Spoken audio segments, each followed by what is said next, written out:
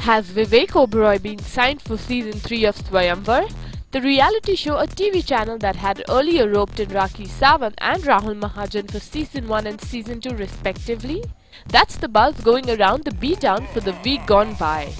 While sources have claimed that Vivek is a hot contender for the show considering his single status and popularity amongst women, the fact is something entirely different.